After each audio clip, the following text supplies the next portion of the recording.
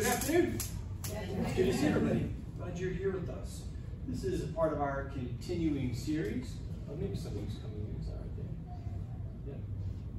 Yeah. This is part of our continuing series at Winter Park Library.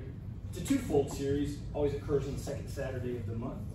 As I've told a few of you, they have asked, and so we agreed to extend this for next year. So it's very exciting.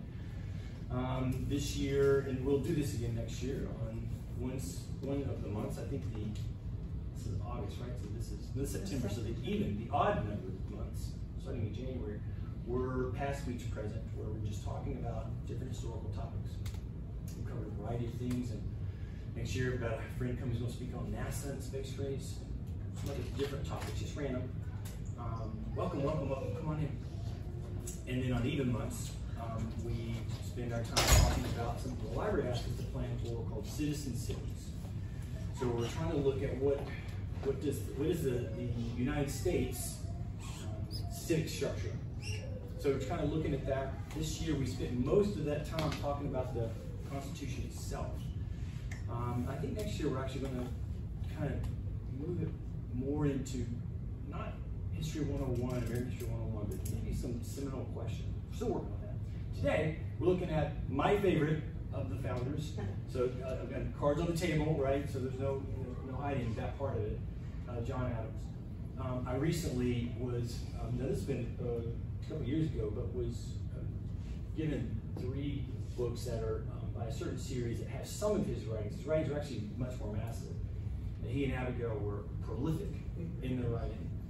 And so as I'm reading them, I'm just enjoying more of the actual man's words. And so most of this series, come on in. You're fine. Most of this, what I'm going to show you today, will be his words. You will actually read his quotes. And I don't usually read from the slides, but I will read from the slide to get his voice in there. But as I was reading, I was just struck by something that I think I knew, but illuminated for me. It was just how deep and thoughtful he was in regards to good governance. Like I just mentioned the citizen civics aspect, right? Now that doesn't make him right, so just please know, giving all the ahead of time, it's not right. So I love him, he's my favorite. So that I think of him as right. But as a good historian, he may not be, right? And he may have positions that you think, no, that's terrible, I don't agree with that at all. And you are certainly allowed to. In fact, if you feel that way, you should feel that way. Feel strong in that kind of thing. So we're not saying, I'm not saying, John Adams said it, Eric, that's what we should do. There are going to be a couple of quirky things that you're going to see that he lays out that we didn't do, and I don't think it would have worked the way he lays it out. And there's places where, as you'll see, he becomes, in my opinion, of the early founders, the most misunderstood. Hamilton's coming back to town, the play, the musical.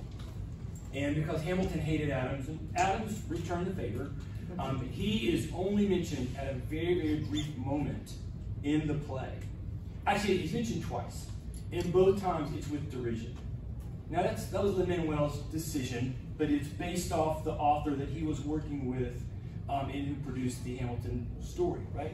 And I only mention that not to say anything about the play or about Hamilton himself, but just to understand that Adams was deeply loved by a few and deeply hated by a few. He wasn't the kind of person who kind of people felt were good. Hey, come on in. Felt were comfortable, and you can kind of get along, or we slightly disagree. No. John is the kind of person, he's tough to either agree with him or don't. And part of that was because of his mannerism. He was trained as a lawyer, which we'll go over in a second, and he was combative. He loved to argue. He loved to discuss, which particularly if you're on the other side of it, sounds like an argument, right? And for him, like the best thing was a deep debate of whatever. And he was comfortable, if it came to it, in losing. But he wanted to lose because you won the argument through evidence and logic. If that makes sense. But he had no problem going down the road. For someone like Jefferson's the kind of person who hated to argue. He was the kind of person who wanted to always be a sphinx. You didn't know what he was thinking. He wanted to connive things. You knew when Adams was moving the pieces of the puzzle, of the chessboard.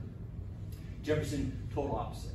And not trying to pick on Jefferson, you may be someone who just doesn't like being in those kind of discussions at a dinner table or with friends or whatever, and even if it's something casual, like is the new Lord of the Rings thing on Amazon good or not good, right? And somebody's really strong opinion, you just kind of maybe go, yeah, I'm not going to have that conversation, even if you have a strong opinion. So John was somebody who liked to do that, and so then that turns people. And he said at one point, you know, to Jefferson, my problem is I talk too much. I just can't shut up. And I think that's another reason why I like John, because when I've said a couple times, I was just at a conference, and in my head, I have to constantly be saying, don't say it, just don't say it. They don't need to hear you. You've already said one thing. Stop. I'm telling myself this because I have strong opinions and I like to express them, and I think I sometimes can express them well. So I resonate with that. So looking at his writings, though, illuminated for me this sense of, wow, he did have this very, very sharp mind about governance. Now, many people, particularly Jeffersonians, and there's a lot of historians that are Jeffersonians, although you won't find a modern biography of Jefferson because he's too toxic to write about, because there's nothing good to say. There hasn't been a new Jeffersonian biography for a long time. And again, cards on the table, some of you know this, I despise Jefferson. If we could tear down the Jefferson Memorial, I would do it tomorrow. So feel free, if you want to hate me for that, you may, you deeply can disagree with me, I totally respect that, for lots of reasons. Jeffersonians will say James Madison was the greatest constitutional mind that we have. He was a brilliant constitutional thinker. I still think he's second to Adams. And it's interesting when you really we won't do this today, but if you look at kind of our constitutional thinking and you place Madison here and Adams here, you can begin to see some of the tension that kind of has permeated through the country. Because of this kind of differing views, one historian said it this way: that Madison thought about horizontal relationship, and he talked a lot about how will we do what we're trying to do over the scope of a continent. And Adams thinks vertically, trying to think in the terms of how within the system, how does it work with power, positions of power, and issues. That could be a good way to think about it. So anyway, today what we're doing as part of Past Week's Presence is just trying to understand, what did John say? Like him, don't like him, agree, don't agree. What did he say? And this comes out of the reading of his own words through his life, letters, diaries, documents. We're going to look a lot at three major documents that he produced on governance.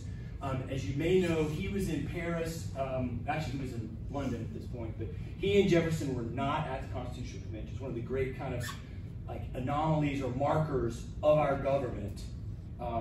Is that these two people that we typically laud at this kind of pinnacle, or him, Franklin, Washington, with arguably the greatest constitutional mind and perhaps the greatest speaker philosophically, right, about liberty, though he didn't actually do it in function.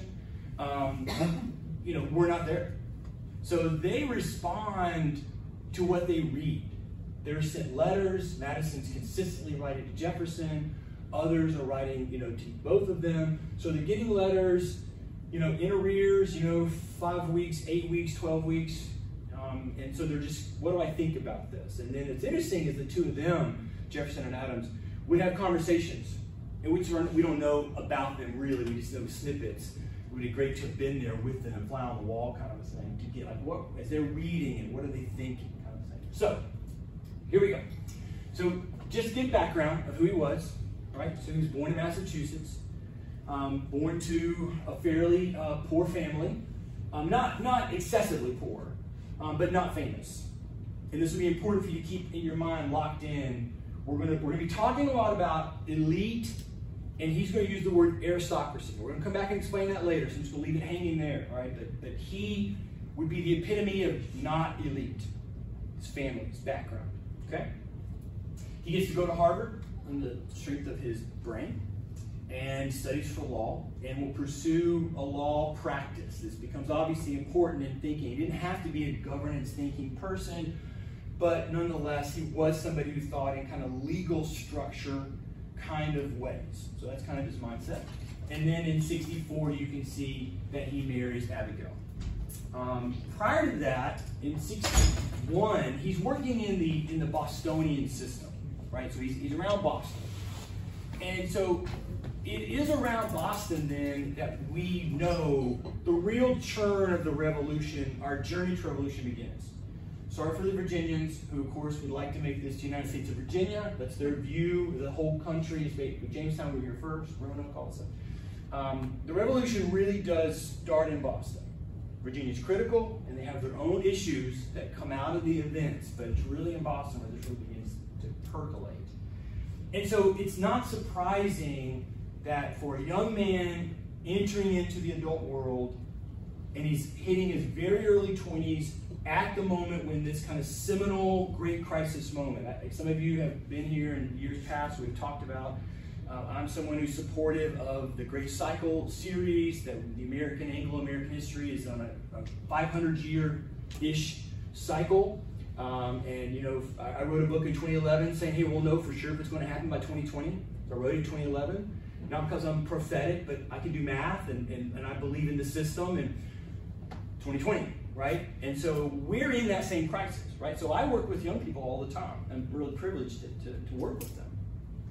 If one of them becomes a great champion in our national history over justice, about governance, about economic equity, future historians will not be surprised. Right? Why did that happen for that person? Well, they'll look back and say, oh, well, they were 20 when all this stuff happened. In this window of time that we're in, and it's not just Mr. Trump, it's not just coronavirus, it's kind of this window of our 20-year winter, which we go through every 80 years. So John's in that same boat. That winter is the revolutionary period. Our great crisis at that time, building over the 80 years, landed there. So the previous one was the Glorious Revolution, God Save the King. So, you know, it's apropos, we're kind of talking about this stuff because it was in the moment when we chose not to be part of the system. And as you know, we're not even in the Commonwealth, which we could be, but I don't think we ever will be. So, you know, there's this whole thing happening for the American citizens that ends in the 1680s, the bloodless revolution, the glorious revolution. And then you go forward another 80 years and you get to the 1760s and we go again. So this kind of thing. So this is kind of his view. And because of it, he was constantly thinking not only about like how do we win, but what do we do next? In other words, if you're saying, and she may be saying this today, if you said our Constitution is flawed, not even flawed, our Constitution's wrong. Might have been good then, we're in like year 240 something, but today we should kill it before we get to 250. If you thought that, you're allowed to think that. But then if you were thinking that, I hope then you have the good sense to be thinking, what would you replace it with? What's your plan? Right? So if you think we should be getting rid of this thing and you plan to make your next 10 years, like John's, consistently in the story of we have to stop this thing, this U.S. Constitution, and Electoral College, and a president, and we have to stop, oh, it's terrible, we need to stop it. Okay, great. But then you should be hopefully thinking then, what do you want to replace it with? And John was somebody who was. He was deeply conscious of, we need to replace it with stuff. And he gets into it really, really early, right? So in 1761, before he marries Abigail, he's in Boston, and already the revolution's beginning. Now, I will teach my students in my American history class, we start at 1763 with the Proclamation line as the beginning, coming after the end of the French and Indian War. It's kind of where we start the quote-unquote road to revolution. But John would disagree with me. He said, no. And he said, the year 1776 I've hitherto considered as the commencement of the controversy. And for him, the controversy begins in Boston between some of the powerful political families led by James Otis Jr. and the people who supported the crown. Now I'm going to hesitate, I hasten to say, as I've said many times before, the American Revolution is a civil war. We win, so we get to write the history, so we get to sweeten it. It was a revolution.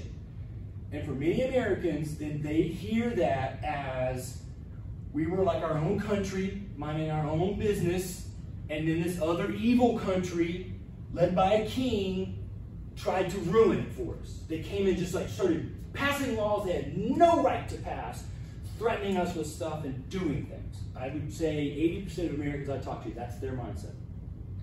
And if that were true, then you could go down a certain road.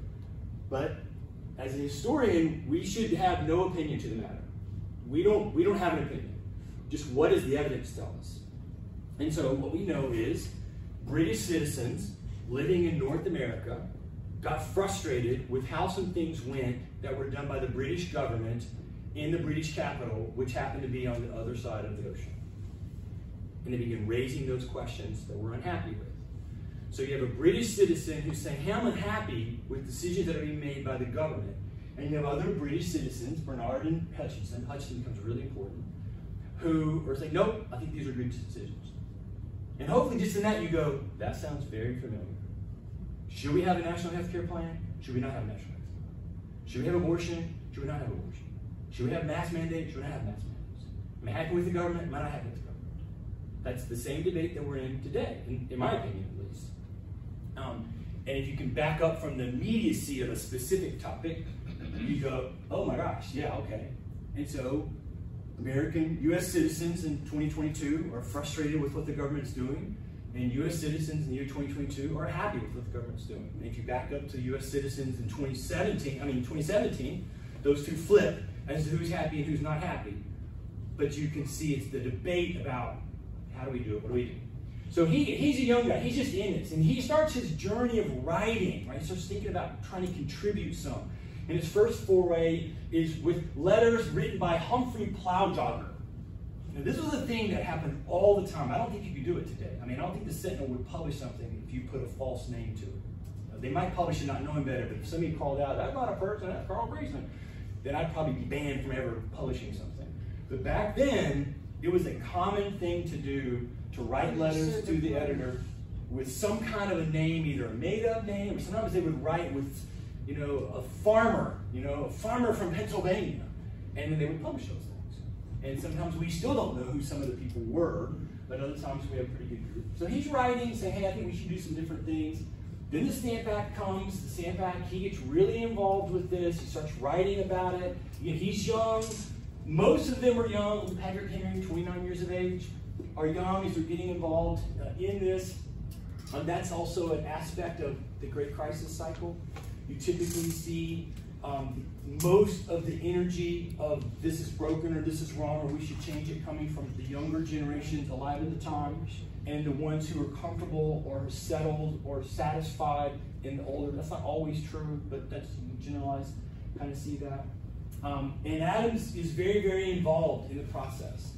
So there's a decision made for there to be a Stamp Act Congress. Adams is not included, but in Braintree, where he's from, he was asked to write instructions. So write kind of like, what are we mad about and what do we want our representatives to go do? So he does. It's received so well that over 40 other areas in Massachusetts adopted them, published them in their papers. And so the name John Adams starts getting out. So again, you start seeing him start to become somebody who's noted for his thinking in terms of governance, how governments should work. It's interesting here, you can begin to see his thoughts about the judiciary in that he becomes really the first person that I know of who notes his anger or worry is not about taxes or representation, but that what's being proposed is an attack or an imposition about an independent judiciary, which again, English history, that's a key aspect of their battle over the 1600s. That is the judiciary independent from the crown, and to some degree from Parliament, but certainly from the crown. So he's noting this, and he says, I'm unhappy with this. The most grievous innovation of all is the alarming extension of powers. That doesn't ring as well as no taxation without representation, which by the way is inaccurate. We had representation, but we don't have to talk about that. So he's really focused on the judiciary in the process. So this is where we really start getting him thinking. And he, again, you got guys like Sam Adams, Patrick Henry, John Hancock. They're really like verbal philosophical leaders, like charge the gates. And John's not, but he's the one thinking, when we do, what do we do? And I love this right here. Unhappily, a political experiment cannot be made in a laboratory, nor determined in a few hours. The operation, once begun, runs over whole quarters of the globe and is not finished in many thousands of years. What he's saying, to modernize it, is I'm a gamer, I like playing video games. it'd be awesome to be in a video game where we could hit a save state. Let's save it now. And now, let's try this. And then we run it for 70 years. And we go, do we like it? Do we not like it? Are we happy? We're not happy? And then as the controller of the game, you can go, cool, this is great, keep going. But if for some reason you're like, yeah, that didn't work out right, you just scrub that, go back to the save state, and start again, and try different. Okay, I did this, that didn't work, let me do this instead. All right, does that make sense for everybody? And John's pointing out, that's not the way the real world works. It doesn't work that way. So that's why it is challenging for us. And we'll reach to scrap our Constitution. Just like when they scrap their Constitution when they leave the king, they then write a new Constitution, they scrap that one 10 years later. When they scrap these constitutions, it's a huge risk. That we've made it work, as long as we have, is to their credit. And it should be at least a word of warning to us. So one of the first things he writes that gets us into the view of governance is this dissertation on canon and feudal law. So what John begins to say is in the 1760s, into the 1770s, he feels like the crown is trying to reimpose canon and feudal law. Now this is a Middle Ages thing, right? So canon law, so in the Middle Ages, when the church was at its highest strength, like in civic life, right? If you did something, there was a series of laws of where you lived. And if you broke one of those laws, it would either be that you broke canon law, and I don't mean just like you think of what a religious thing might be in your head, like maybe cursing, I guess, but there were certain laws that could even be just what we would consider like a civic or civil issue, like somebody could sue you for, and that would still fall into canon law. So you would go to the church judge. You'd be prosecuted in the church court. All the other laws fell under the feudal lord, the nobility, what we would consider normal, secular, kind of stuff. Right? And so John argues in this dissertation on canon and feudal law that, hey, they're trying to reestablish this for us, and that's not good. And so he's arguing that we needed to be alert that the issues of what they were doing were, in his opinion, trying to revert back. Now, I'll just say on the side, when you study the whole story, all the founders and their views about what the crown was doing are largely erroneous. Right? If you, again, put it to, bring all the information out, put it all on the table, like, yeah, they weren't doing what you thought they were doing. There's no evidence for what they did. You read the Declaration, Jefferson and Adams supports him, and Franklin, the king's a tyrant. You literally cannot produce the evidence for that viewpoint. Right? We like to say it, but it's completely false. In fact, one of the reasons you could say the British lose the American Revolution for the whole story, so both the philosophical stuff and then the war stuff, is because the king did not act like a tyrant.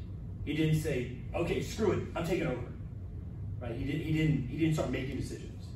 He allowed himself, as if you paid attention to anything that King Charles has done in the past 48 hours, I'm bound by the Constitution, I'm bound by the parliamentary leaders. It's one of the concerns people have with Charles is like, will he be stoically quiet like Elizabeth II was, or will he mouth off a little bit? Because we don't want him to, because he's not supposed to, in essence. And so in here you get another one of his first governing concepts, that education is vital. If we don't have deep support for education, we're in trouble. And he makes the arguments that you can see here, for instance, that the people were held in ignorance. Liberty, with her knowledge and virtue too, seem to have deserted the earth. And these three things, liberty, knowledge, and virtue, are key kind of touchstones for him. He's going to come back to these again and again and again. So he's arguing that part of what happens to us and what's happening at this point is that the people are being kept ignorant of what the crown is doing. So we need to be alert so that we don't allow us to go down this road of canon and feudal law. Let me stop here real quickly just to say, as I've often tried to say, that some of you may be new, please interrupt me with the question you have. Don't try to think you can remember it an hour and a half later. If you want to, write it down for free, but it's a give and take kind of thing, so I'm very comfortable if you want to say, wait, I don't understand this. Okay. In it, he does begin to kind of bring out both Locke and Hobbes, which are really the kind of philosophical touchstones for our founders, though most will lean to Locke, in saying, okay, we have rights that come to us from God. They're not from the government. He said they're derived from the great legislator of the universe. And so like we shouldn't be bound by either canon or feudal law in the process. When he writes the fourth installment of this, the Stamp Act has really begun to build in intensity.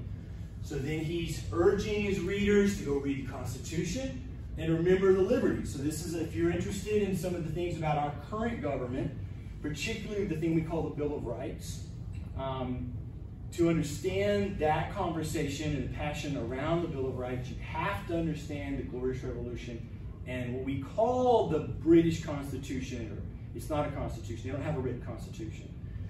So it's the Declaration of Rights that King William and Queen Mary signed in agreement in that whole process of that. But in there, there's an enumerated list of things that the parliamentary and revolutionary leaders in the 1680s were saying, hey, this is what we're mad. We're mad at King Charles II. Now, he's passed away, but then he kind of set in motion some things, and we're mad at James II. This is why we're revolting. They're denying us these things. Right? In the previous Charles I, lost his head because of the same sort of things in that process. So he's like, there seems to be a direct and formal design on foot to enslave all of America. The first step seems to be an entire subversion of the whole system of English law of liberty. So he's got this reference point, and he's going to use it as his concept of like why we should be in the revolution. Okay?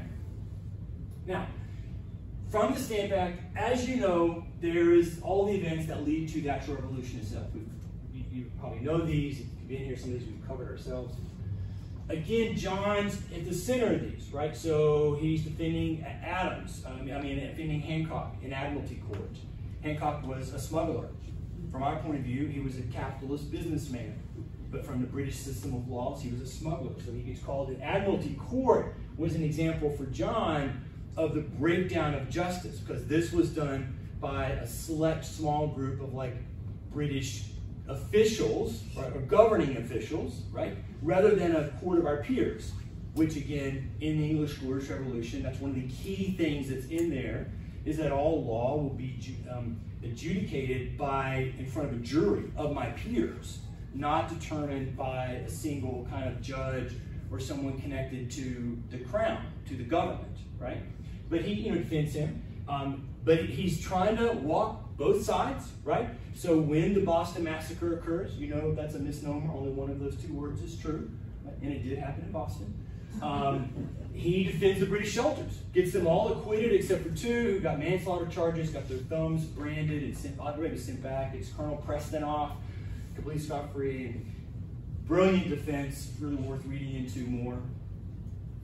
But then the Boston Tea Party occurs. The Crown will pass a series of acts that they label the coercive acts. Bostonians and soon United States British citizens will call them the intolerable acts. So you can begin to see there's a nomenclature issue. The revolution at one level is a battle over definitions. Was Hancock a smuggler or was he a capitalist? And that's all about definition. It's how you see the world. So from the British point of view, we're going to try to coerce you into obedience. From the American point of view, you're being intolerable and over the top in your imposition to our lives. Right?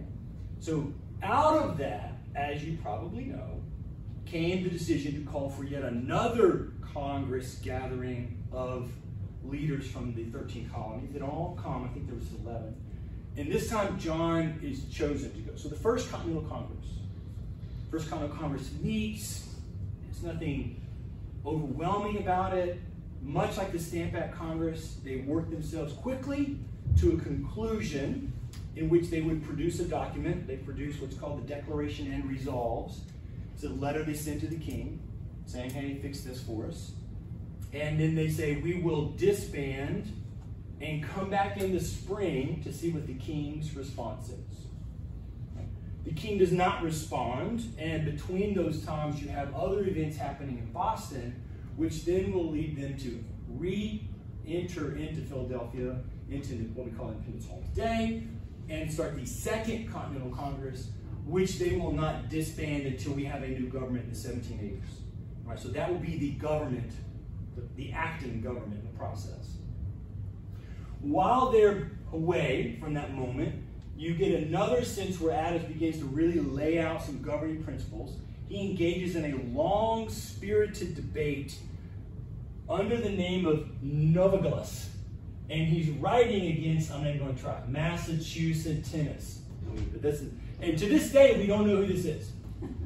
We think it's Daniel Leonard. Adams was convinced it was his friend, a former close friend, Jonathan Sewell. Some linguists, historians, scholars believe there's a mixture of the two, and we could be completely wrong, and there could be a third person who we still have not identified. We're not sure. But in them, they're kind of going down. It's a fascinating read. You want to take time to read this debate. It's very long. It's very wordy. I mean, they would not have made the word count for the Sentinel or any other modern newspaper. Maybe the Journal, I suppose. And a back and forth on the process. And so this is really interesting because Adams now starts to openly argue our only solution is independence. Previously, he was not. He was more, to some degree, a moderate, but now he's pushing down this road. And so you can see he says here, the difference of the tax upon us for the good of the empire. We submit to this cheerfully, but insist that we ought to have credit for it. Meaning what he's arguing about is that the crown is not indicating that they recognize the contribution of the citizens who are over here. And that seems for Adams to suggest there's maybe a dismissiveness from the crown, and therefore we should perhaps kind of go our own way. And so now he starts building this logic that we should govern ourselves. What year was that? This is in 74. Okay. If Parliament has a right to tax us and legislate for us in all cases, then the destruction of the tea was unjustifiable. But the people of America are right in their principle that Parliament has no such right. And if you read the rest of his document, that's really, he starts going down this road of, does Parliament have this right of governance over the totality of the lands? Right, so it's a debatable thing. The Parliament has no such right. That the act of Parliament is null and void, and it is lawful to oppose and resist it. The question then is whether the destruction of tea was necessary. He will end up saying the destruction of tea was absolutely necessary, and we needed to take this step.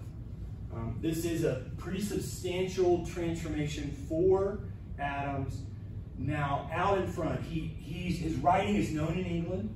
Later when the war comes, he'll be on the short list of the Howe brothers of who to execute.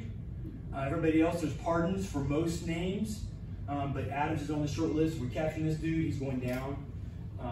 Because he was he was more well known than Washington. Washington will become better known in England to English citizens. But even at that point, they will see Washington in some degree kind of a noble warrior fighting for what was right, even if I disagree with what he was right. And then he succeeded, so we owe him laud, right? And Adams will be seen as this provocateur, this argumentative, troublesome person that they're unhappy with. When Adams is our first ambassador to England, this will be problematic because he and Abigail will struggle to fit into society because so many people there did not like him. And sometimes, again, he's tough to get your head wrapped around. So, the war actually comes, in essence, because the king declares war, Parliament declares war, through what was called he lays it out here in August in this speech. Basically, we're going to go at it, and it's a prohibition on our trading. So he basically tells the Royal Navy to go and capture any American ships that are on the high sea and take them. So it looks like a war to them. So we're going to skip on past this part. The Prohibitory Act comes in February, and so from February of 76 through July, even though there still was they're not really loyalist, but an anti-war, ergo anti-revolution faction in Philadelphia. As we've talked about here many times before, the Declaration was not a slam dunk. It's a battle back and forth. There are 3 states, really 4 if you count the abstention, of New York who are against it.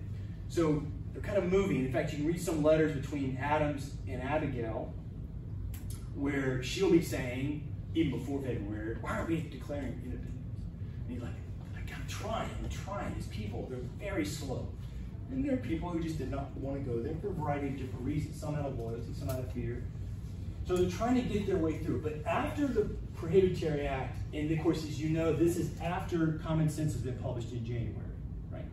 So after that, momentum begins to build. And so at this point, they'll work to a May declaration in which the Congress in Philadelphia says to each of the colonies, declare yourself independent. Well, that means they need to write their governments. Now, they had colonial charters that had government structures within it. But now, all 13, at some level, begin thinking, well, we need to write a document of governance. So, at this moment, Richard Stockton, well, no, not Stockton, hang on a second, it's this guy here, William Hooper. I'll come back to that. Well, William Hooper says to John, I would like it if you wrote down some concepts of governance so I could use that in North Carolina. You could send these to North Carolina because we're going to begin the process of writing a government. So he does. He writes thoughts on government. Some other representatives found out about it and said, I want to copy that. And eventually his friend, Richard Henry Lee, just publishes it and starts handing it out. So Thoughts on Government is really the first kind of organized description of what we could possibly do instead by any American. So there are a lot of writings from a lot of people about the complaints, unhappinesses, frustrations. Again, as he said to Abigail about Paine, Paine's writing is great about tearing down and destroying, but he's got nothing about building. So we got to build. Now, Paine and Paine's supporters would disagree with that, just so you know. I agree with Adams, but I'm just defending Paine for a second. Paine was like, I got some good ideas. And so he begins kind of writing.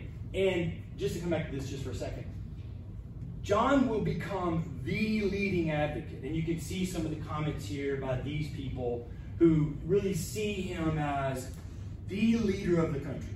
I mean, if you had a vote for president, if they'd known the idea of a president, John would have won, hands down. It would have just been a slam dunk at that point. Because he was erudite, persuasive, argumentative, defending the position, having come to the conclusion, like with his, you say, legal mind, that we're in the right for our decision to go for independence. He could win that debate. You may have heard people talk about, well, let's have this in the arena of ideas, right? Like in our modern day. Bring your idea. And it seems like a lot of times people don't want to do that for one reason or another. But John would have been out there like a gladiator. Oh, come on, what you got? Bring it to me. Let's go. He was eager to have that conversation. So they are thinking, what's this? How do we do the government? So, what does he write?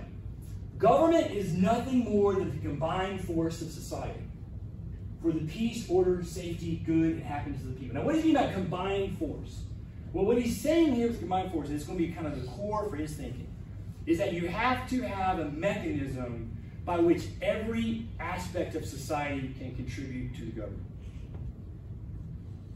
This is where he's going to get in trouble with a lot of people. I'll show you in a second. Government must be planned. This is his Enlightenment bent coming out with a lot of Enlightenment thinkers, that you can think in a kind of rational kind of way and organize, like he would talk about like a clockmaker. Like a clockmaker could build something, a craftsman person could build something. He was openly, this is the last part of the session today, a little bit, we'll talk about this, he was openly aware of the problems. So as much as he says, hey, look, this is what we should do, he also says, here's where we're going to screw it up. So these are the things to be warned. In fact, I find his writings on warnings far more present for us today. Whereby if we really were thinking something's gone wrong, which I think a lot of us maybe sort of think, you go back and read Adams, I think you just go, oh, yes, that's the answer. And so we can work from there from a perspective. He's kind of like our doctor. And he is adamant that the structure must be what he calls mixed. Right? So this idea of a mixture of government, what is he talking about? Mixture of government. Right? For him, it comes down to understanding that historically, government has fallen into one of three categories. the whole power of society lodged in the hands of the whole society, the rule of the many, called the democracy. Now that's really only happened in Athens. The few other places you might could say were sort of there, the Venetians would maybe sort of claim there, but I would argue only in Athens. But at this point, in late 1700s, there are a lot of people who are saying, this is the answer that we need. Or power placed in the hands of a few great, rich, wise men, that government is an aristocracy, the role of the few. So that would be what most people consider the Middle Ages to be, particularly in the high Middle Ages before you get anywhere close to kingdoms or early nations, right? You would have people in those days calling themselves king, but they had not much more power than the earl, 100 miles away, right? So you have the sense of the aristocracy, or absolute power of the community entrusted to a single person. The government is called a monarchy, or the rule of the one. So for Adams, we have to find a way to mix these things. We can't find a way to exclude any part. And efforts to exclude a part, for Adams, will fail. So you have to have all three parts embedded in the system. And for Adams, the Roman version of what we would call a government of the people is the one closest to this. Now, he doesn't say we should just do theirs, because if you know the Roman version of the Republic, they had two people as the executive. And he didn't think that was a smart plan, because they would argue with each other, and that could be problematic. And their Senate was Senate for life.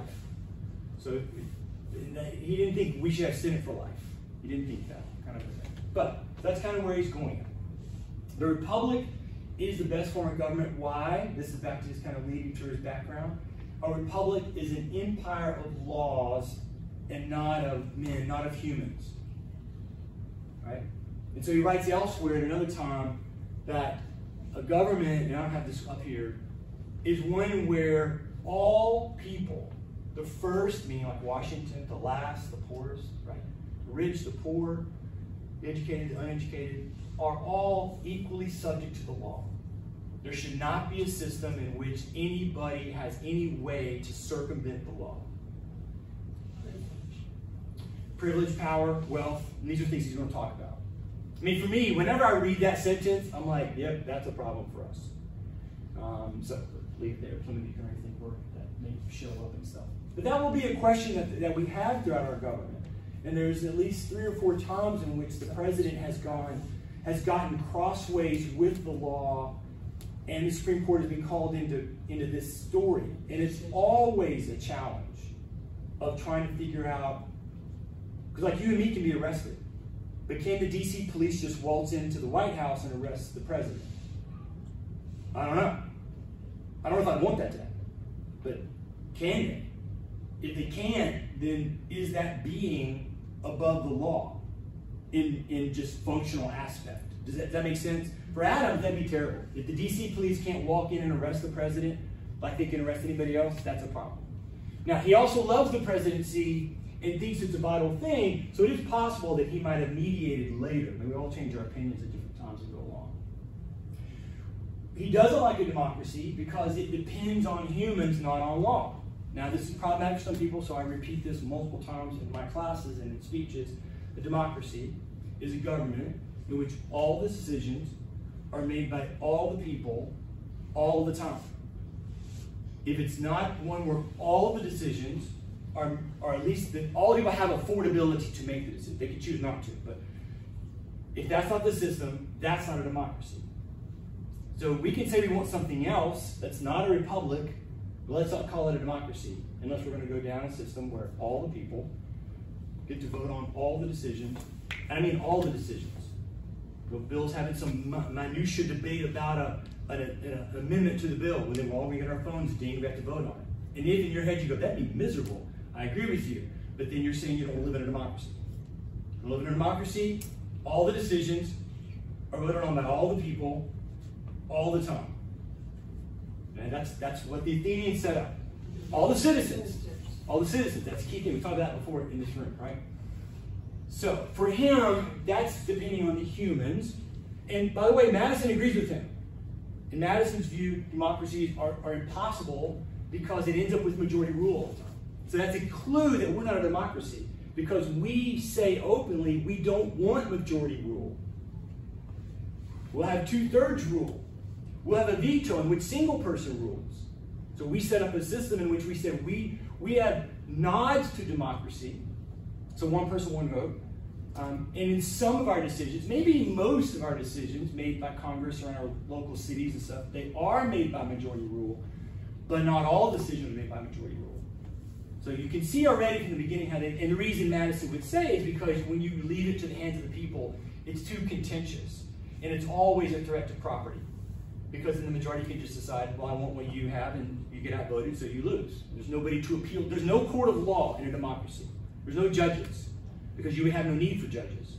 Because we voted on it, everybody wearing blue, you're going to prison. Sorry. That's the way it goes. And so, Madison's like, that's not good. And most of us see. That's why a lot of people say, I want a democracy, but I don't want that. So they've got some other thing in their mind. That's a different conversation. So you can see now what he wants to do then, and this is where he gets really unique, and we didn't do this, is the assembly should be split into 2 parts. And if you say, we have that, not the way he's thinking. He thinks there should be a body, like to some degree the Romans sit in which the rich elite, and he uses the word aristocrats, end up. And then there should be a body for everybody else. It'd almost be like, and we don't do this, but it'd almost be like we're going to have a wealth bar for who runs for House of Representatives, and if you make more than $80,000, you can't run. Or today we'd probably say $150,000. But if you make personally more than $150,000, if you're worth more than say $200,000, you cannot run for the House of Representatives. That'd be Adam's kind of way of thinking about it. If you're at the rich elite, you make north of $400,000, you can run for Senate. But you can't run for the House. Because in his view, you need to have a place for both groups to feel like they've got voice. Because of his fears, that rich and powerful people can take over, which one could arguably say has happened in our country. Wasn't that kind of like a parliamentary English? It was, because they're House of Lords, House of Commons, sure. But not unfortunately, their system, House of Lords does negligibly, they don't do anything. Right? They do vote on things in the current House of Lords, but it's all House of Commons. House of Commons is where all of it. So they're really a unicameral system, in my opinion. A political scientist probably would disagree with that, but to me, they're a unicameral system because they just rule everything through there, and the Lords kind of just say, yeah, sure. So they don't need both of them have to agree on legislation, just the House of Commons? Yeah. And then again, the judiciary. So in essence, you could say John has 4 parts to his, at least at this point in his life, 4 parts to government. A representative group for the aristocracy, the wealthy elite. A representative group for the lower, regular folks like me and you. An executive, and a judiciary. 4 parts. But it's interesting trying to read through some of his things and how he gets there.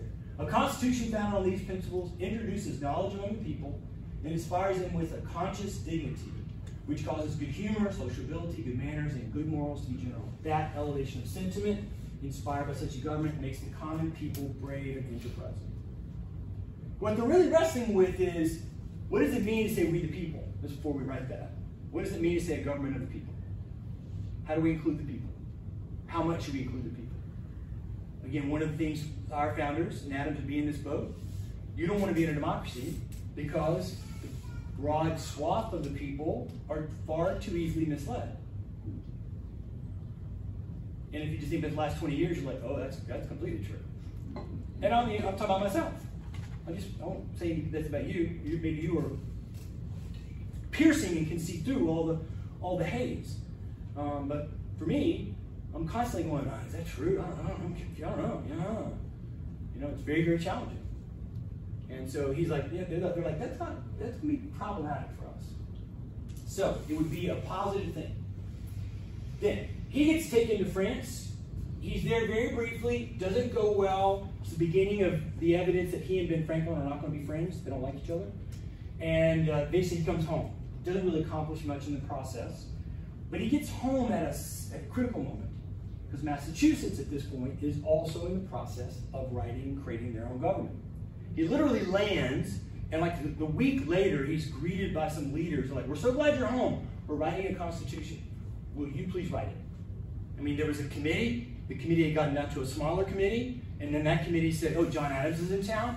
John should write it. So he basically writes the Massachusetts Constitution all by himself. Now there's another aspect of what the Massachusetts people do that is just brilliant, and it shows that we did value, and John valued, the common person, in that once they got the draft finished, once they kind of said, okay, we're good with what we see here in the kind of legislative group writing it, they sent it out everywhere. And you can imagine like a group of lumberjacks sitting around reading the Constitution and making notes about what they're afraid of. A bunch of lobstermen over on the coast, reading the Constitution, saying what they're unhappy with. Some tradesmen sitting in a city like Braintree, reading what they're unhappy with, and then they got thousands of comments back, and then they incorporated those in some changes, and ultimately produced a document. It's just brilliant watching that mixture kind of thing that John would have valued. And I think I'm correct on this. Feel free to Google it and find out if you think I'm wrong. It's still around. It's the oldest consistent principle constitution, I think, in all of world history. It's ahead of the U.S. Constitution. Right? We always our Constitution is like the longest lasting continuous document with amendments. Yet Massachusetts is older than that.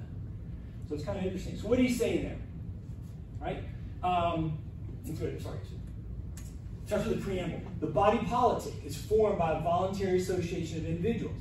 It is a social compact by which the whole people covenants with each citizen, and each citizen with the whole people, that all should be governed by certain laws for the common good. Ooh, that's good.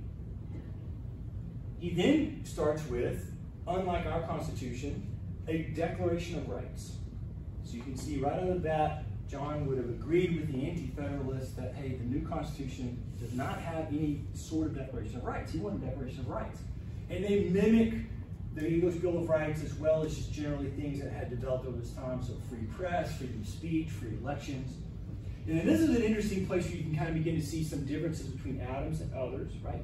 These rights begin saying all men, and he would have meant humans in this word, all men are born free and independent.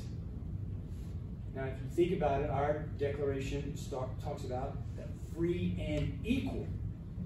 And this is where he and Jefferson will go to their graves disagree. Because Adams will say there can never be an equality amongst people because each person is uniquely made. And what he's thinking about is like intelligence, wealth, opportunity, verbal ability, math ability. Daniel Boone is a singular person, right? He can do things in the wild that most of us can't do, right? Annie Oakley's got the ability to have the vision acuity that most of us don't have. So we can never be equal to her. So he's arguing for the independence, that all of us can be free or born free and independent. He'll lose because one of the complaints or one of the comments back, channeling the Declaration, was that Massachusetts will change it to free and equal. But this kind of lays out where is this difference between him and Jefferson, him and the others. That you're going to make an equality claim that you can never deliver on. And then it's going to lead to discontent. Because people are going to note that they're not equal, say in economic terms or opportunity terms. And they'll be frustrated because they're going to believe, but doesn't our documentation say that we are or should be equal? Ergo, government should be doing something to fix my inequality. And Adam's point is, you can't fix that. You can't fix the intelligence people have, the common sense people have, the skills people have. You just can't fix that. And so you're making a promise you can't deliver on. I think he's brilliant in this regard. And this is why I think I get so passionate for words myself and try to do well in, at least, if we're going to have a conversation like as a small group, what are we meaning with this word? How are the four of us defining it? Not that I'm right or you're right, just let's get it on the table what we mean. So we can try to get to some clarity. And when you say something that if you say we're a democracy, but we're not voting on all the issues, then a person who feels aggrieved over a decision that doesn't go their way will have a right to feel aggrieved that, hey, I was ripped off, aren't we in a democracy? You have to agree on the definition. Yeah, and that clarity, that's really critical. Governing power for Massachusetts will be split, legislative, executive, judicial. So now he's going to do what he said he would do, and place in the power of these things will be placed in separate departments. Again, so it might be a government of laws and not of men. Legislature will be split, again, dividing power. He does not press down the road of what he wrote earlier, that there should be like one group that's only for like a certain wealth component or air stuff. He kind of thought that would happen naturally. In this, he's wrong, or it happened naturally, but it happened everywhere. All the government is largely, it's easier to be elected, as you know, in government if you are personally wealthy or you're picked up by the wealthy to shepherd you in. Right? We all know this. It's very difficult for an average person of moderate to limited wealth to run independently for herself and have a snowball's chance of actually winning. We all know this. And that's a sadness, I would say. Again, back to education, right? It's in the government for Massachusetts, their constitution. The duty of legislators and magistrates to invest in, quote unquote, cherish the interests of education. And he says, wisdom and knowledge, as well as virtue, diffused generally among the body of the people, being necessary for the preservation of their rights and liberties.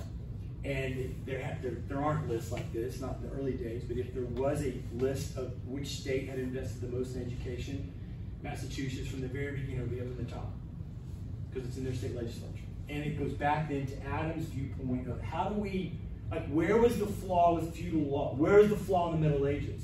The body of the people, the average people, my people, I'm just peasants from Germany, would have been kept ignorant, were kept ignorant, not allowed the opportunity. And amongst those people, there could be some who are actually quite bright and could be a benefit to society were they afforded the opportunity for that education. It's kind of his argument. Here. Carl, just thinking about our Constitution, look at the Massachusetts Constitution, presidents are elected, representatives of the House are elected, senators are elected. Did the Adams or any of the founders give any kind of rationale for why the judiciary was in a lot of places not elected instead of appointed? So, talking about the Constitution as opposed to Massachusetts, because I'm thinking as you're asking, like, I don't know the answer to that question, which I'm very happy to say. I don't know the answer to this. But for our Constitution, you have to remember, we elected only one of the four groups. So, this is a clue, I would suggest, how we've ruined our own government. So, we did not elect the president. We did not elect the Senate. We did not elect the judiciary. We only elected the House of Representatives, which for Madison and the founders was their one nod to democracy governmentally, and that's why they put the money for that. The House is supposed to create the budget. Every time I hear the government or the Congress talking about waiting on the president to produce a budget, my head explodes. And I'm waiting for a president, we haven't had one in a very long time that I can think of, who will say, that's not my job. I'm not doing it. I will not give you a budget. You guys do it. You represent the people. You're the people's money. But so we only voted for one. So then the question you really want to ask next is, well, when did we start changing that? When did we start voting more directly for the president? When did we start voting directly for the senators? And then the second question after that is, did that produce a positive effect? I would argue no, that it didn't produce a positive effect. But that's a whole different conversation. So I'm more than willing to tell you later. But that's the thing. So, and I wish I knew, Eric, about these guys, how they did voting. I should have looked for that. That's a very good question. Good? Yeah, good. He expresses his strong opinion about the three branches and kind of how he explains it, right? And he says that we shall never have stability, dignity, decisions, or liberty without the it being a split government, a mixed government. And when he's saying mixed, he's thinking like a king and aristocrats and common people. This is going to be where he's really going to struggle with most Americans, because we're going to be like, we don't have a king and we don't want to have aristocrats. So they're going to feel like, and they're going to accuse him of wanting to impose that. There's zero evidence that he ever wanted to impose that. But he's using that as nomenclature to kind of express his view. Probably was unwise to use that nomenclature and not pick up on the fact that those words are no longer the way people are talking. You need to find another way to express what you're trying to get to, of a power in a single, a power in a small group of wealthy people, and a power in the body of the total. Like he never did, so it isn't hard, right? Then he goes on and says, we have so many men of wealth, of ambitious spirits, of intrigue, of luxury, and corruption, that incessant factions will disturb our peace without it. Again, it being a mixed government. Meaning, a lot of rich people who don't take over the government. unless we have a way to keep them contained and opportunity for everybody else. And again, I would just say from my point of view, what he was afraid of actually happened. It hasn't happened recently. It's been a long time. Perhaps arguably from 1810, 1820. So, not anything about us moderns. It's not like our fault, like something we've done. And you don't have to agree with me. So for him, then the executive, which ought to be the reservoir of wisdom, gets back to the electoral college. The last thing you want is the average group of people just randomly saying who we want to be in charge. You'd rather be thoughtfully thinking who's most skilled, or in his case, most wise to do. She is, get her. What if she doesn't want to do it? Too bad, she's got to do it anyway. That's their thought process. But we're not going to make it a popularity contest, because popularity contests always go poorly. And again, arguably, I think you can say, yeah, that's been true for our story, because we made the presidency a popularity contest really from Jackson, so early. So it's not a late thing. It got worse or exacerbated with television. So the 60 election, Kennedy-Nixon, from then to now, and obviously social media and instantaneousness of conversation through our technology has made it even worse. But it's totally a popularity contest rather than some conversation about wisdom. We like to pretend that we're talking about it, and our guy, or hopefully one day our girl, is super wise. But if we're actually, in my opinion, ever really honest, we'd say, yeah, no, we didn't pick somebody really wise. We picked somebody who worked the system, and then they're there. That's just me. You don't have to agree. The executive, which ought to be the reservoir of wisdom, as the legislature is of liberty. So what's the legislature do? The legislature is protecting our liberty. The executive is giving us the wisdom. Without this weapon, what's the weapon? The weapon is the three branches of defense. He thinks the executive will be run down like a hare before the hunters. In other words, if the rich elite and the assembly are able to have a lot of power. So again, for him, it's mixed. This is another, I think, evidence of where you say we've really gone wrong. Like, could you actually sit here and show me where you know there's a clear demarcation of power in our current branches? And certainly for me, when I think of executive and legislative, it's all blurred now, to me. Whereas it's just, they're all kind of like a group. Okay, that's not a horrible thing, but it's not been separated. And in his mind, and I'd say when you read the Constitution in early founders' minds, the executive needs to be able to do stuff that, I'll just go ahead and speak it in existence, she can do, and she can do alone. But then there's a ton of stuff she cannot do, and should never try to do, should never speak to doing, and vice versa. But the assembly, and then for John, the House, separate from the Senate. The Senate's got things only it can do. Now, again, that's not how we did it. From the beginning, our Congress was wherever the bill came from, there'd be a reconciliation meeting to try to work together, and then it'd produce them from Congress. And he had to live with that. I mean, he was president over that. He didn't try to change it. So either he agreed with it or accepted it, one or the other. But in his mind, early, you'd have stuff that only the Senate does. And they would not have to get anybody's approval in the sense of somebody else voting on it. The president would have to sign off on it because he's that last line of defense against tyranny. So if she needs to veto it, she will. Right? Does that make sense? But the House is doing its own thing. And the president or the executive does their own thing. So he feels like there's this problem if you get a message. And he talks about the Massachusetts people, and basically, it's the first people, it's the first people who've taken so much time to deliberate upon the government. And they did. A deep deliberation amongst the totality of the citizens, like I said. Seriously, I'm totally serious. Think about it in the backwoods of Massachusetts where you'd have some lumberjacks. People that today people might think of not worthy of really deep intellectual thought, or lobster people, right? Or whalers, right? Just average ship hands, right? Coming in, you see them coming in one night, and when we're having a meeting here at the local bar, this room, meeting house, and you have these fishermen coming off the ocean, then they're given this thing to read, and they are reading it, and they are thinking, and they are contributing. That's beautiful in my mind. Or being read too. Yeah. So then now, he goes back to France, and he will be there for about a decade, working, and I believe he actually, I know this is an insult to Franklin, or a challenge to Franklin, but for me, I think of Adams as really our first ambassador. He's really the first one to be thinking about what's our role with these other countries and how should we express? That's a different conversation. But while he's there, he begins to read in European papers challenges to what we're trying to do. Again, you have to remind yourself that what we were doing was singular in the history of the world, or at least since the time of the Romans. And you have to remind yourself that from the British point of view, the British was the most liberal government in the world. And they were the most progressive, liberal government going. So here's this group of people saying that's not good enough in terms of rights and liberties. So that's it. And so in Europe, people are going, man, what are these people doing? So he writes a defense of the constitutions. Now what he's talking about are the state constitutions.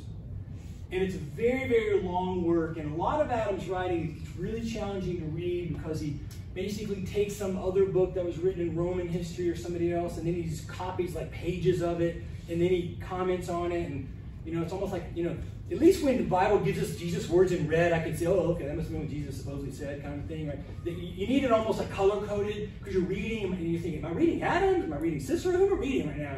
He didn't do a good job. He would have been benefited from a really good editor, but he doesn't have it. So he begins writing this. This is like the third big piece. And so he spends considerable time trying to defend this thing we've been talking about. How and what do I mean by this? And as you're rolling into the last decade, you know the French Revolution is about to begin when he's not there yet, but you can already see some things happening. And Jefferson and Adams could sense it. They started writing to each other about it. And of course, Jefferson in particular, like, this is great. And Adams like, I'm not so sure they're ready. That's a different conversation. But so they're talking about it, and many people by this point were in on the majority needed to be the controlling part. Because it sounds good. It sounds right. We say, we the people of the United States in order to form a more perfect union. And as he's writing this, the Constitutional Convention will begin. Right? So it sounds right. And in fact, when you read the preamble and then you read the Constitution, you're kind of like, wait, who wrote this? Because they didn't write this. Because there's very little of we the people in the Constitution, as we described. But the preamble would almost sound like you're leading into a democracy. Great. So he's trying to compete with that, combat that. And I already told you this part. So here he's basically laying out that there will be this difference amongst people. And there's never going to be a moment in which you do not have a wealthy elite. And he's right, historically. You in the communist countries, which promised to eliminate all economic inequality, you quickly had a wealthy elite. They weren't just a powerful elite, but equally poor. Like at least they didn't have that part of their deal right. They still stayed poor. They just had power and choose to self-moderate. No, they were the wealthy elite. And so Adams is completely right that you can never design a system that doesn't have that issue. So his point is, you will have this issue. You must structure to account for the issue. And not pretend like they're going to just be nice together. And so, because the inequity cannot be fixed by law. There's just no way to do it, the way he sees it. And so he talks about this, going to every village in New England. You'll find that elected officials have generally descended from generation to generation in 3 or 4 families at most. And then if you eliminate all of the aristocratic elites, the moment they are dead, another aristocrat group comes up. And again, historically, that is easily proved. Over and over and over and over and over again. So, the solution, he tries to argue, is you've got to limit them to a part of the government. Because, and this is important for him, the rich are citizens too. The rich have a benefit to the country. They provide things for the country.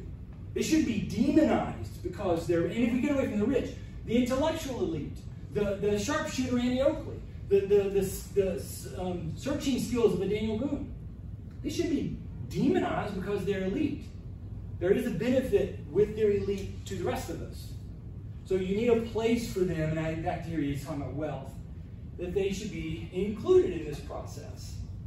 And so, again, the way you ruin this is by a single legislature. This is where he and Jefferson really will get it all with each other. So like the Pennsylvanians, I think they still do, but certainly at that time, their government was a unicameral system. The Articles of Confederation was a unicameral system. It's a single body of the legislature. And he's like, yeah, that's a terrible idea. You need the two separate ones, one for the elite, one for the regular folks. Any system that did not have a separate judicial plan, that's also a recipe for disaster. Remember, the Articles of Confederation not only did not have an executive, it did not have a separate judiciary. So the idea of a Supreme Court was in Congress. There would be regular courts, but if there's some need under the Articles for a Supreme Court to make some kind of final conclusion, it was to come back to Congress. And there's enough lawyers in there you can figure it out. But John's point is that that's mixing where their power lies. You need it separate to protect it, kind of a thing. Which is one of the reasons why they believe fiercely in a non-elected judiciary and a lifetime judiciary. That's problematic now that we've lived longer. It could be considered problematic for some people now that we live longer. But in their minds, you'd have somebody as a judge maybe 20 years, but that still gives, it's kind of like institutional knowledge. You know, when you work at a place for a long time, those employees get institutional knowledge, which is beneficial, can be beneficial to the success going forward.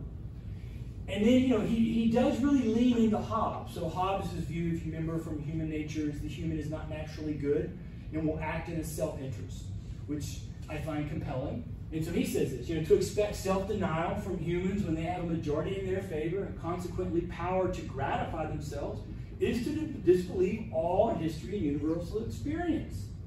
To talk of founding a government upon a supposition that nations and great bodies of people left to themselves will practice a course of self-denial is to babble like an infant or to deceive like an unprincipled imposter. And I think what you really get here, remember, this is at the beginnings of what becomes known as the Enlightenment of Age of Reason. And what John is saying is this is real provocative. The Enlightenment was not a good thing. It's not the good thing we've been told it was. And so John's point is this. If you cast out a vision that cannot be accrued to due to, you know, like the equality of elite, you then are putting people in a place where they will be angry and discontented over being deceived. In other words, they'll get to the point and they'll go, I don't have what you promised, and then they're angry. But they're angry because they were believing they were going somewhere that from the beginning you could never have promised to be going. That makes sense? Promise your kids you're going to go to Disney and you end up at the park. Well, the park's a wonderful place, but your child will have a reason to be angry at you. You say, what's a park? They wonder if parks is. We'll pretend, look, there's some leaves, we'll make it Mickey, right? You'd be a terrible person if you did that. Lying to a child like that, right? Just false promise. It is. So, he wants to make sure to protect the minority, including the aristocracy. And this, of course, is where, you know, he gets into trouble. And this is already, we've already kind of covered this, but the rich are people as well as the poor. They have rights as well as others. And I think sometimes when I hear people talk in our modern day, say past 25 years, you almost feel like they want to believe that the rich are evil and have no rights themselves. And again, all John's saying, can they do evil? Yeah. Can they accumulate power? Absolutely, probably will. So then you need to structure for that, not just rail against them as some horrible, horrible people. He'll spend all of his writing saying this is the threat to good government. This is what causes good government. And I just skipped some slides, I'm sorry, about the French Revolution. For John, the French Revolution became the epitome example of his point about aristocrats, about excess power, about wealth, and that it's kind of a doom to a successful venture in this very challenging thing of civic governance. Right? You don't have to agree with him. He's with Burke. Burke's, as you may know, is a critic also in that process. And so he spends so much time, and in his defense of governances, he comes out on this. So he's writing saying democracies are not positive. They're not good. They're troublesome. They're going to mislead people and lead to kind of a blow up. And you don't want that in the system. And not surprisingly, that will not read well. It will not play well. It'd be like being in the 1950s saying, you know, communism could be an effective government. But it's not going to play well. And then it's hard enough saying it now, perhaps, but you say in the 1950s, you know, you're in trouble, right? So, but he doesn't care. He's like, nope, I'm going to go down the road. So let's look at these last 4 things of what are the threats? The warning against luxury. In 1782, let us turn our thoughts to what is future, the union of the states, education of the rising generation, the formation of a national system of economic policy, and manners are the great concerns. We must guard as much as prudence will permit against the contagion of European manners and that excessive influx of commerce, luxury, and inhabitants from abroad which will soon embarrass us. Please don't read this as him being anti-immigrant. He's not. What he's saying is that we need to be aware of what's been the doom or the downfall, from Adam's point of view, of many European nations and their, again, good governance, and not their failure as a state and collapse. England still exists, as we know, right? France still exists. But they don't, from John's point of view, they have bad governance. And why? Well, because when he gets over there in his first trip, and then he sees it even more in his second trip, when Abigail comes over when they're the ambassador to England, she notes it, that the level of luxury in those countries was, to him, excessive. And that excessive luxury will always lead to a downfall because it will lead the people away from what's necessary from a sense of self-discipline, of moderation, of hard work, because everything's just kind of easy for them. He ties this to pleasure. Kings, nobles, and people are alike in this respect, and in general know no other bounds of indulgence than the capacity of enjoyment and the power to gratify it. So, we ought to find a form of government best calculated to prevent the bad effects and the corruption of luxury. And he talks about how the Romans, and this is absolutely true, the Roman Republic fell due to an excess of luxury. You could arguably say the empire falls for the same reason, different conversation. The disposition to luxury is so strong in all humans and in all nations that it can be restrained where it has the means of gratification only by education, discipline, or law. But for him, education. But to teach people moderation, where he's going to go. Second thread, democracy. And again, kind of already covered this one, but just to point out. Freedom produces magnanimity and courage. But there is not freedom nor justice in a simple democracy for any but the majority, the ruling party. No doubt will be active and bold, but the ruled will be discouraged, browbeaten, and insulted without a possibility of redress but by civil war. It's a mixed government then, well balanced, and makes all the nation of a noble temper. So find a place where all aspects of the society can contribute and know that they've got a chance to contribute. And then make sure the structure is balanced in some way so that the part where they get to contribute to does not have excess power nor minority power, has a voice that's contributing over some piece of it. That, for Adams, was what was crucial.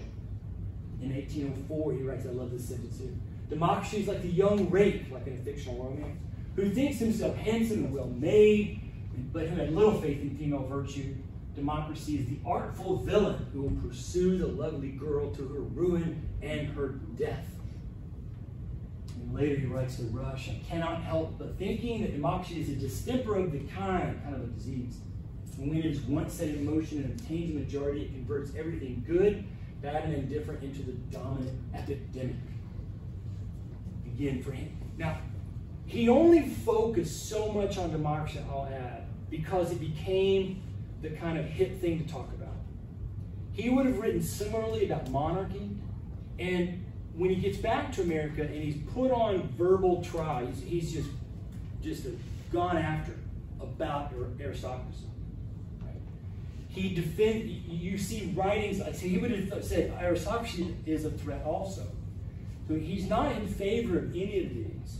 You may know when he was the first vice president, and so he takes his speech. At that time, the vice president was supposed to sit actively in the Senate. They eventually get the Senate pro temp, and they get somebody who kind of takes it so the vice president can go do whatever they wish to do and not be there unless there's a tie-breaking vote needed. And so the first thing they talked about was what do we call a president?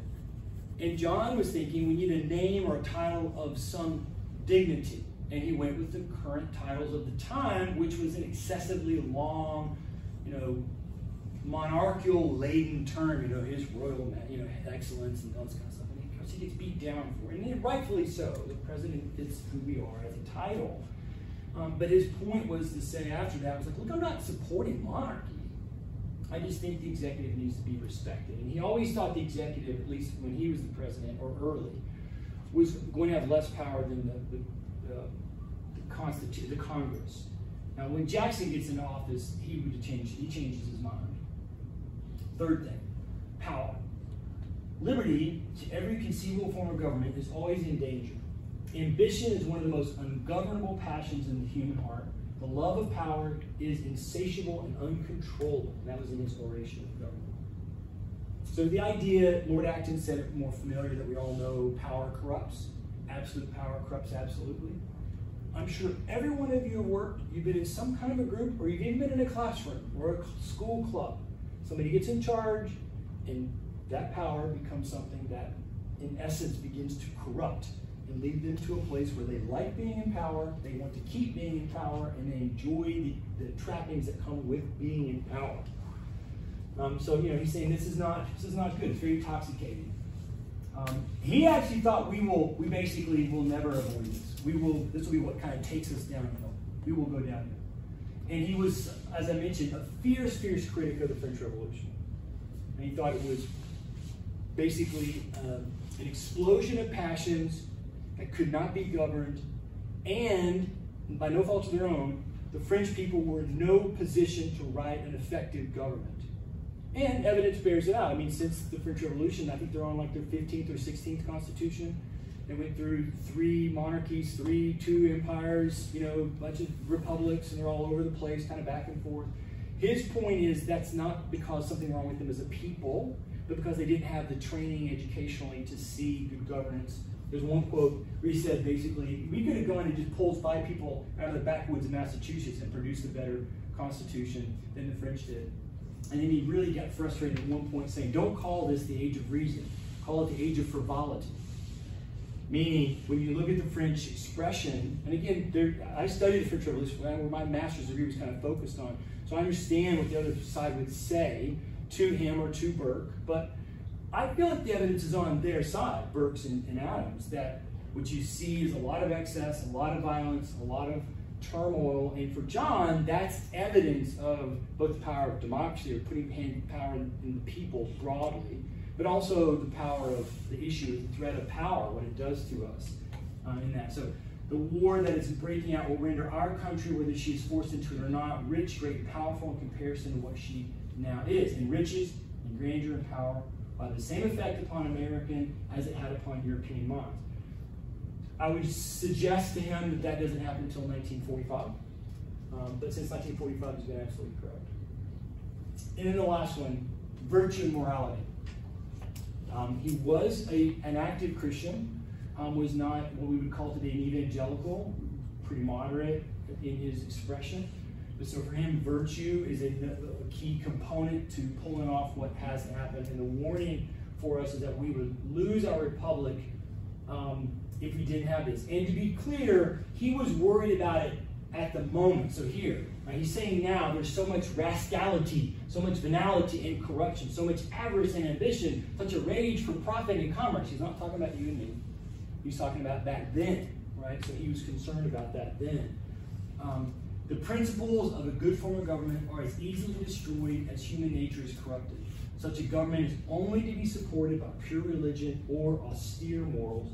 Public virtue cannot exist in a nation without private virtue, and public virtue is the only foundation of republics. If you don't have virtue, and what he's kind of alluding to, a way to say it is back to the wealth thing, right?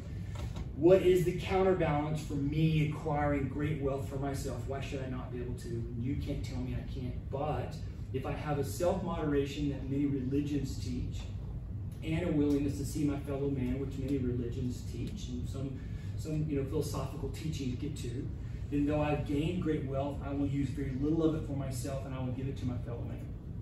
But that's not my natural state.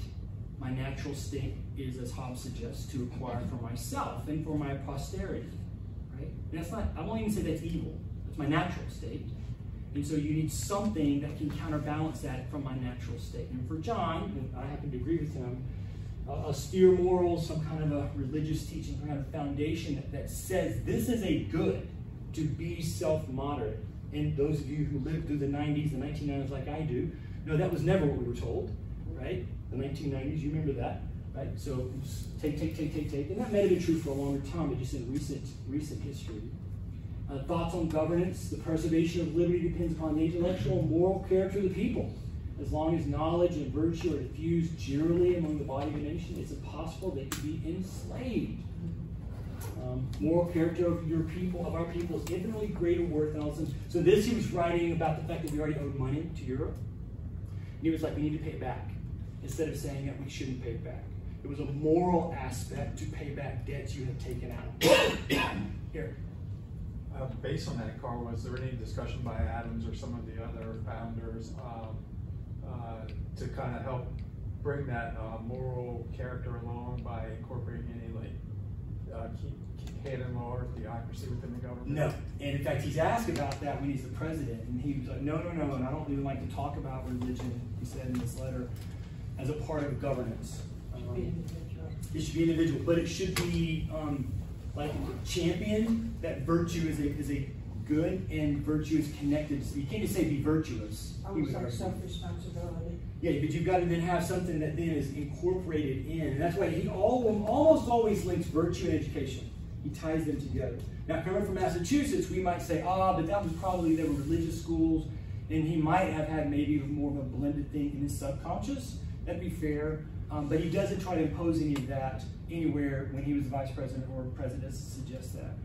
He thinks that there can be this thing done, and he would have supported, he did support, sort of the free expression of religion, and would have been, it didn't happen in his day, were someone to have an overtly aggressive stance against religions, plural, it's not just Christian, he would have not liked that. He would have defended the faith for the necessity of the republic, not so you go to heaven.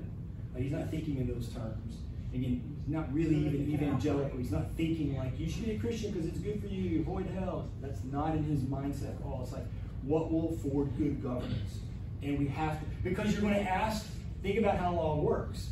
As we mentioned earlier with the president. Law works, we all stop at stop signs at 2 a.m. Why? Ain't a cop around. Some of us do a slow roll, but most of us are still paying attention enough, and we still basically choose to stop. Because something's embedded in us that it's a civic greater good for all the other reasons we can think of that just running it's of no good, right? And so when that's lost, it leads to a weakening of the civic structure, because then if you and I agree on a contract to do something, how can I ever believe you'll actually do your part? It used to be called moral fiber. Yeah, there's a moral fiber to the people, absolutely. So just this idea of wealth and power and passions is really just on, we're almost done, I promise. And so he just feels like there's a problem. It's going to be very, very difficult. And basically, when the country, I like this because of where we are today. When the country gets there, then we are really as a body in a state of drunkenness. They neither act nor think like people in sound health or in possession of their senses. Now, I'm one of the people, right? So I can't go, you guys. I have to think, wow, man. Ooh. So when I read this stuff, it's always very challenging to me. Because we don't want,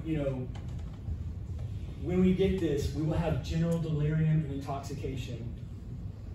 If you've never been drunk, I haven't, but some of you may have. You may have stories about your life that your friends tell you that you acted poorly, right? When we do that nationally, that ought to be a warning. Right? That ought to be something that we go, hang on. However, I want to come back to this. He's like, look, education can help us. And it's a very long quote, so I won't read the whole thing to you. You can read it for yourself. But writing it towards the end of his life, 1815, we have to have education. We have to have education. Education is the knowledge upon the whole promotes virtue and happiness.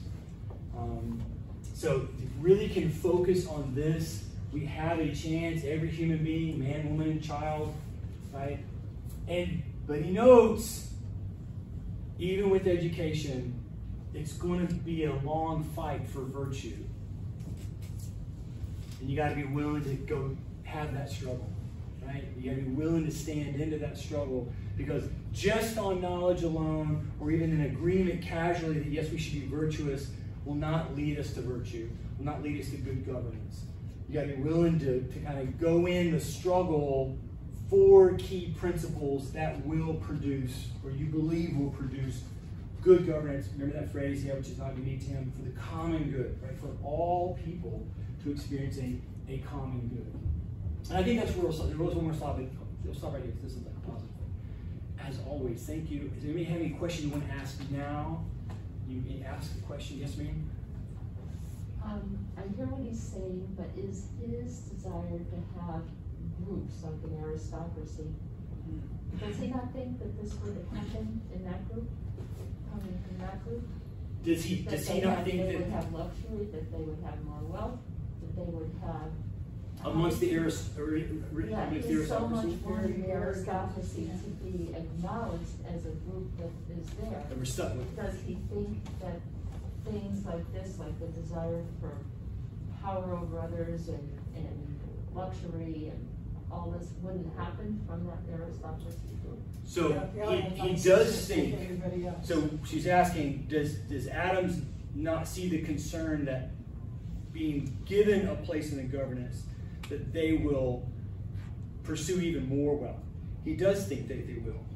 And again, his defense to it is that they are only limited to this one area. This one, so it's not this clean, but if you and I could divide our government and decisions in government into quadrants, it'd be like this fourth of the government, these decisions are yours as rich elite. You have no say-so over the rest. Now, I don't think that's practical. I don't think that's how practical governments work. So I would disagree with him. I'd say philosophically, I get what you're going. Yeah. But practically, I'm not sure it would work. The way you Alliance think would it would always work. be moving. Well, I think, yeah, there's lots of reasons why I think it would be problematic in decision making. But that's his view, that they will run amok. So it's not if they will, they will. Okay. And so the only way to stop them is to say, this is the limit of your power here. And you can't go beyond it. Again, we could say wishful thinking. And we could accuse him of saying, again, like he said, you got to work it out and see it go over years. And we could say, dude, that's not going to work. Because historically, I would argue, wealth has a way to control everything. And that's just the way it's always worked out. So I think his provision, while laudable, I don't think would work in the real world of active humans. And I think, quite honestly, he saw that. Because for Jefferson to be lauded as this common man, average Joe, defender of rights, when he was one of the most egregious elitists in the country. And for the people not to see it, I think he knew it's still going to be a struggle. I mean, his calling out to rascality, right? That there's a lot of people already kind of lurching for power, and I'm frustrated, I'm worried about the country in 1780, right? Or even before we even write the Constitution, I'm worried about the country being able to do this thing. I mean, I think he knew, at least he knew by experience, by the 1820s, that it didn't go the way he wanted. Because again, wealth has that ability, power has the ability, which often is tied to wealth, has that ability to allow the person with the power to then act in the way that she wishes, beyond whatever may be the ascribed bounds for her. Yeah. Other questions? Thank you guys so much. Thank you.